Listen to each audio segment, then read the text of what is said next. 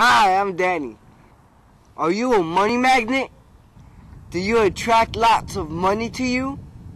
I'm not talking about attracting people with money to you. I'm talking about real money magnets. In my research on magnets, I learned that the ink used to print US paper money has iron in it. This iron makes paper money magnetic.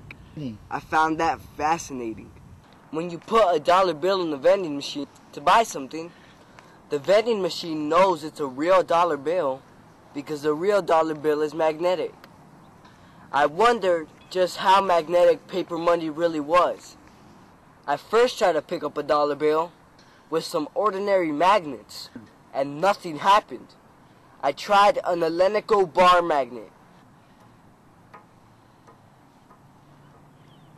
Then I tried a ceramic magnet. None of them worked. Then I tried this very strong rare earth magnet. I had a success.